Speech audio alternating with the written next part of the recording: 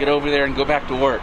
This is not Peeping Tom. Good afternoon, everybody. The Irish Demon finally back with another video. Sorry I've been missing for a few days. I had a pretty bad migraine and we had some damage to our roof that I had to get fixed so that we didn't have to swim out to answer the door. Now today we're having a look at a guy who decides to audit some Hollywood models. And he's definitely not even remotely creepy. Please stay tuned to the end of this video. I've got a very special and important announcement. Welcome everybody. We are back again in Hollywood, California. And this time we're at the Milk Studios on the corner of Cahuenga and Willoughby, and we're going to be just checking it out to see if everyone will respect our right to record in public. Looks like they got something going on over here. Let's go across the street and find out, shall we? Okay, now for my new viewers out there, please understand, do not confuse this activity with a Peeping Tom. This is not Peeping Tom. If you have to preface what you're about to do by saying, please don't confuse this activity with a Peeping Tom, then there's a very good chance you're a creep. It's kind of like saying, please don't confuse this activity with fapping. Peeping Tom in my book is on private property, being sneaky, trespassing, looking through windows of private homes. This is not a private home. This is a business, and we are on public property. And if they were really that concerned about the public looking in, they would probably have the door closed. And so, no, I sleep well at night doing this. This is not anything unusual. Now, okay, so it's one thing to suggest that you're not a Peeping Tom, but when it comes to saying that this is not unusual, I'll take things that aren't true for 500, please. Ding, ding, ding, ding, ding. It is unusual. I'm not really sure if that's how that game works. I know the meme. Or as was said in the famous song, it's not unusual to put camera over the wall. No, it is unusual. They may find it weird. They might be curious, and that's perfectly fine. You know, one thing that we don't do is we do not reveal to these folks why we are out here. We don't tell them this is a First Amendment audit. Most auditors don't. Until the very end, maybe. Because if we did, it would spoil or ruin the experiment. They would get on their best behavior, they would change their behavior, and then what are we doing? We're just wasting our time. Yeah, I'd be willing to bet that even if they did know what you were doing, and even if they did know it was a First Amendment audit, they would probably do what I would do. Call you a loser and tell you to get lost. And yes, you are wasting your time and everybody else's.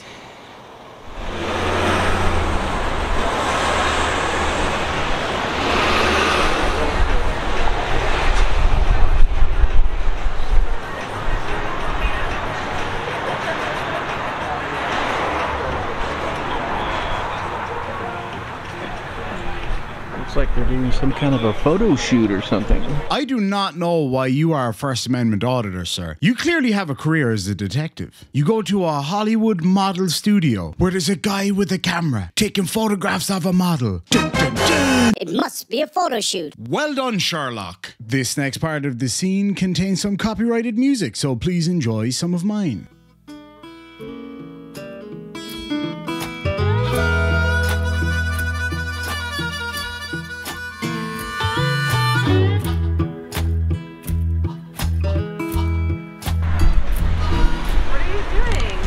Oh, we're just checking it out.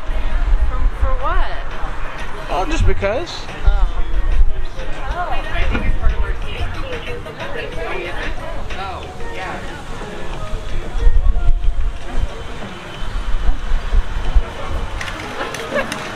Wow. And that's that from Milk Studios. Wow, I can't believe they closed the door on a creep. Do you remember that time there about 2 minutes ago when you said this? If they were really that concerned about the public looking in, they would probably have the door closed. So let's say that same logic applies and now they are concerned enough to close the door. That would hint most people to, I don't know, go away. I wonder what this guy does.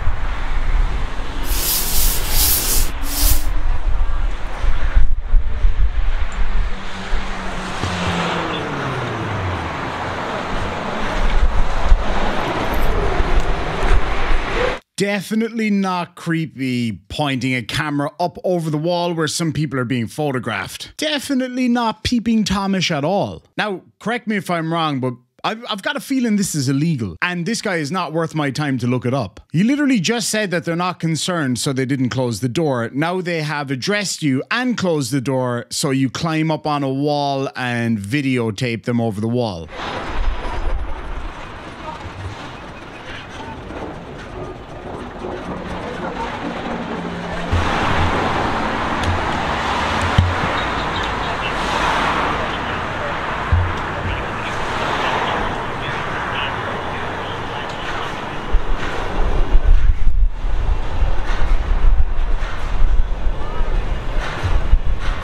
All good, it looks like he's got the hint and he's moving along. This just in? No, getting a second angle as a peeping Tom.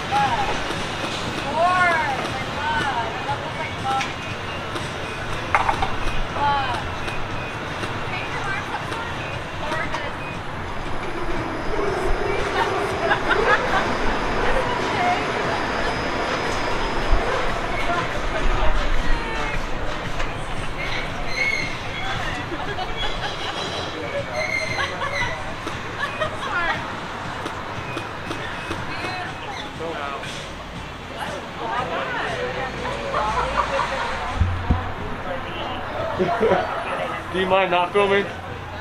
We'll be out here in a little bit. It's not even that exciting, but you're distracting everyone. Okay, well, they don't have to look. They can focus. I know. Just focus on their work. I can't really tell you to leave, but if you don't mind. You know. Yeah, we'll be out here in a minute. Hey, what's up, buddy? What's going on, man? You tell me. Oh, we're just out here checking it out. There's nothing to check out, pal. Hey, we got a lot of stuff. And that out of there. All right, cool. Oh, really? Go ahead and edit it up over there. No, it doesn't work that way. We're in public. Oh, you gonna stand here all day? Because I got all day, too. Are you gonna stay here all day, too? Yeah. Get the fuck out of here, You're violating the Bain Act, buddy.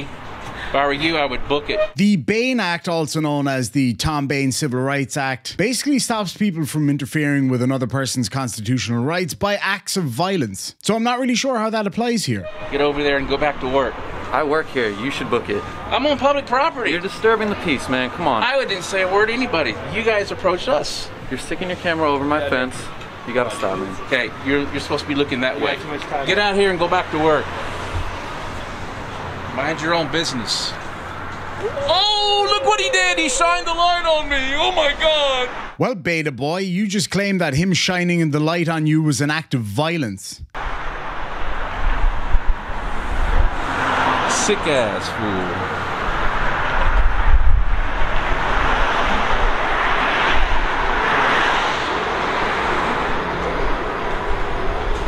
We're not here to cause a disturbance. We're on public. If we were on their property, I can understand the concerns. We're on public property.